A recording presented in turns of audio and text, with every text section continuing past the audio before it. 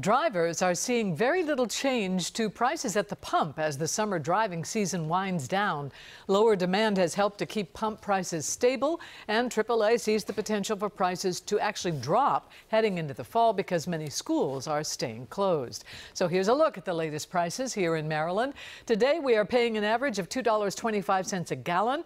That is down a penny from this time last week. This time last year we were paying an average of $2.54 a gallon.